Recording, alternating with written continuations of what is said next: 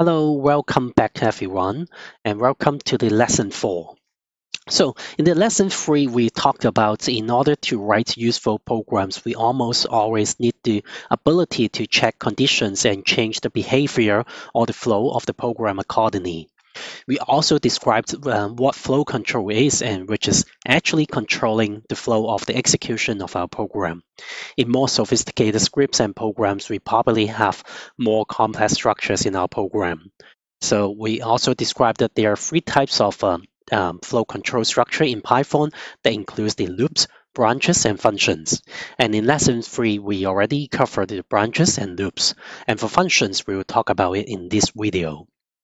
By definition, a function is actually a block of code which only runs when it is called. So you can pass your data known as parameters into the functions, and a function will then return you the results. So a function is actually a very powerful and useful block that you can use it from time to time, which perform specified functions. The main reasons that we want to create a function is because we or others can reuse it in different programs. So there are two types, in general, there are two types of functions. That one is the built-in function. So for example, the print function, the uppercase function, the lowercase function that we mentioned before, and then the user-defined functions. For user-defined function, it's more like you create some functions for you or other programmers to use later on. So there are three elements that we should that just with use three elements we can build a function that include the def, function name, and also the run brackets. Let us create a very simple countdown functions. Right here, you can see that we just need to type in the def and then the function name, say for example, countdown, and then give a one bracket and then colon. And that's it. This is a simple setup of the function. So for example, if we would like to pass a parameters into it and then just do an um, integer functions to make sure that the variable is an integer. And then say, for example, right here, if x is less than 0, print, please provide a positive number. So, and then else, while x is larger than 0, okay, just print now x, and then x equals to x minus 1. That's it. This is very simple functions that we will have in order for us to count down. So let's count down from 10 to 1. You can see the results right here. This is very simple. What this function is that we just pass these arguments into these functions, and this is the function setup. Every time, in order for you to define functions, you have to use the def, and then you give a name of your functions, and then you pass a you can pass a parameters or not pass a parameters. It depends on what kind of functions that you have, but yeah, definitely you need to have the run brackets. Okay, so everything inside this function is just one level of the indentations. So in this function, we try to turn these numbers into an integer to make sure this is an integer. And then if x is less than 0, that means if x is negative, so please provide positive number because we would like to make a countdown. And then else, that means if x is not negative. So that means x is or positive or equals to 0. So as long as x is larger than 0, we will go into this loop. So say for example, we just pass a 10 to it. So because x is not 10 is larger than 0, and then we print out the 10 right here, and then 10 will minus 1, x will minus 1, 10 minus 1, and then 9.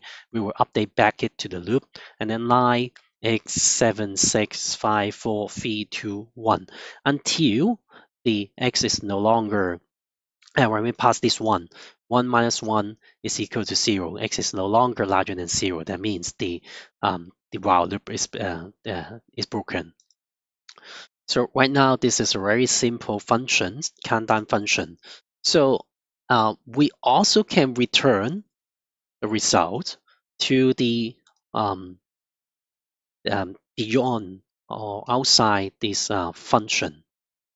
So we can just return the x values, and then the value of x is captured by the assignment of this countdown function. So we can print out the x right here. Okay, so you can see that this is the 0. Here, I also would like to mention about the global variable and also local variable, because the x is with these functions. So that means if you do not return this x from this local area or local regions, at this side you will not get the value of x. Say for example, right here, if we not return the x, we should probably cannot get any value from the x. You can see that this is just none. There's nothing. Okay. On the other hand, so that means if you would like to return a local variable right here, you have to use a return function. Also, on the other hand, there's a global variable. If you set something outside this function, that is a global value, a global variable. So for example, y is equals to 1 or 1. This is the global variable. And then this one x is actually a local variable because we use the return function to return this local back to the global environment. So right here you can see that we did not pass this value into these functions. However, we still can get the value inside this function because this is a global variable. So you can see that the 101 is inside this function. One last thing that I would like to mention is that the importance of the order of the order of the code, because Python program is that it will run your code line by line from the top to the bottom.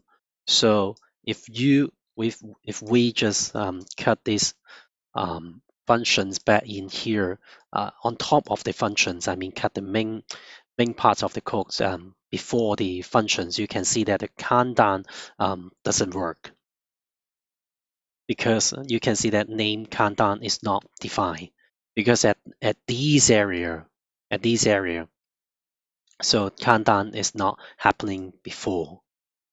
So what functions or what so this is one of the reason why we call it a branch, or so similar types that the functions can help to control the flow of the program. So right here, actually the code already, I mean, actually Python already execute this code, but we cannot see that. So as a result, this is very important. You can see most of the programmers just put their function at the tops of the program. So that's the end of these lessons. I hope you have right now you have a better understanding of the user-defined functions, and hope to see you soon again. Bye bye.